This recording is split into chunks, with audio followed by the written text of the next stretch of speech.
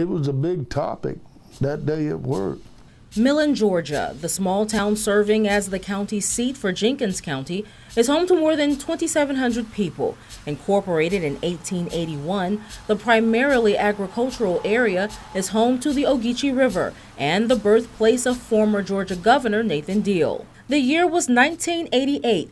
Robert Oglesby, a husband and father who would later be elected county sheriff, was working at a mobile home plant when the most shocking news hit town. It's just like getting it first-handed while you was out there working. It being Valentines, had a body that was found in a dumpster, and everybody trying to order the roses and chocolate.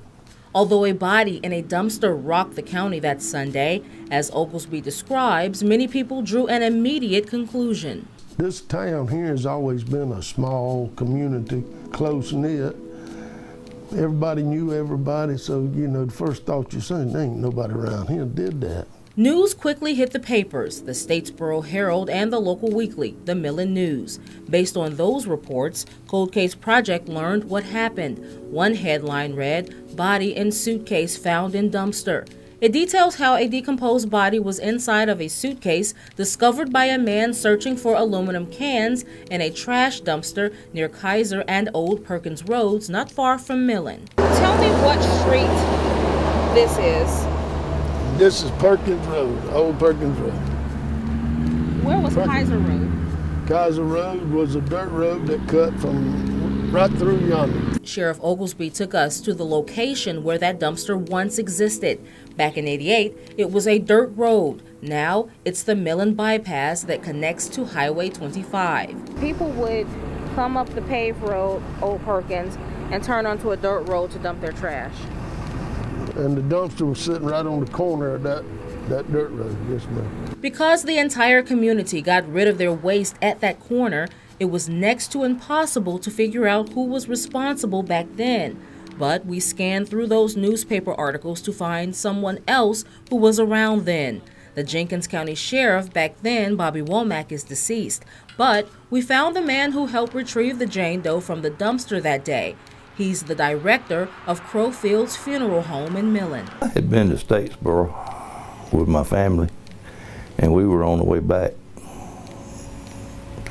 And two GBI cars came by us. I was already speeding myself. Then Crow's phone rang, and he heard these words from Sheriff Womack. Hey, we got a DOA out here at the dumpster at Perkins Road.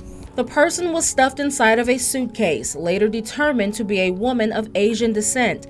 Crow remembers it like it was yesterday. It was a canvas suitcase, and it was brown, and it was shaped like the modern backpacks that we have now, with two handles, and it zippered over the top. And we took a broom handle and put through the handles of the suitcase and got her out of the dumpster and put her in the hearse and brought her here. The doe was placed in the suitcase, naked, and the decomposition was advanced, making the odor difficult to work with. Crow says the GBI later ruled the woman actually died from either asphyxiation or strangulation, just like Sheriff Oglesby told us. Crow says that the crime more than likely happened somewhere else, mainly because there were no families of Asian descent living in Jenkins County in the 80s. But he shares his own theory about what might have happened. They had just started opening Asian spas in Augusta and in Savannah and places, because you'd see the advertisements in the Augusta paper, whatnot. And I just figured, and it hadn't been too long before that, they had found a shipping container at the docks full of Asian people that they took into custody. So you think she may have just been transported here after working somewhere else? Or either they were taking her to put her to work somewhere that she didn't want to go. We stopped by the Millen News to check out articles about the Jenkins County Jane Doe still on shelves from 1988. Between the pages, we found an article from 4 days after the crime detailing information following an autopsy on the doe.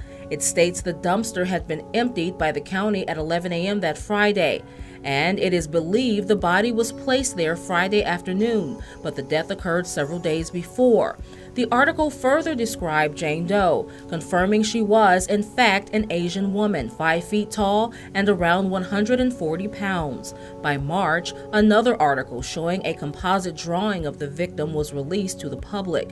The GBI also issued a call for help, identifying that body, sharing details such as her shoulder-length hair, pierced ears, and crowded front upper teeth. And police were also not able to identify her through missing persons reports. Around 4 years into the investigation, Oglesby started a part-time job working weekends at the sheriff's office. But he says conversation had already died down about the woman's body found in the dumpster. No real tips came into the office, and that meant investigators were also no closer to finding the killer. This entire time, you haven't had anyone come to this office saying, my loved one went missing in 1988. Have you heard anything? No, ma'am. And does that shock you that there's not been anyone looking for this person? It does, which kind of makes me go along with the theory of everybody else. She wasn't from this area. The GBI is the investigating agency for the Jenkins County Jane Doe, and we know from media reports back then that the entire dumpster was relocated from its original spot to an area near the jail. Cold Case Project reached back out to the GBI and learned the agency can't say anything specific about the case, which is still an open case even though it's cold. But one agent told us that they are exploring DNA. And generally speaking, GBI reports cases that are old are continuously reviewed, and old DNA is run through newer technology. Life moved on in the Millen area. By 2009, Robert Oglesby was elected county sheriff. And since being in office, he's only had 2 homicides to date. While he says most of his calls are from students and professors wanting to explore cold cases versus tips, he's still hopeful that one day some family will have closure. So whatever happened to the Jenkins County Jane Doe? Crow tells us that took place not long after she was found. The crime lab had their own transport, so they picked her up from here. And then they brought the remains back here. And then, as a courtesy, there was nothing else to be done. We cremated her. Until this day, the 1988 Jane Doe remains in Jenkins County. We still have her on the shelf back here, thinking one day that somebody that's kin to her would come, because GBI has DNA from the autopsy. So It would be nice if these things could get solved and taken care of, just for a little bit of peace. Anyone with any information about the Jenkins County Jane Doe should contact the GBI at 912-871-1121. Anonymous tips can also be submitted by calling 1-800-597-TIPS. Next time on the Cold Case Project, we take a look back at all of the cases we covered during this first year. Are there any new updates or information? We look into that as we work to find out what family and law enforcement need to get justice and close the case.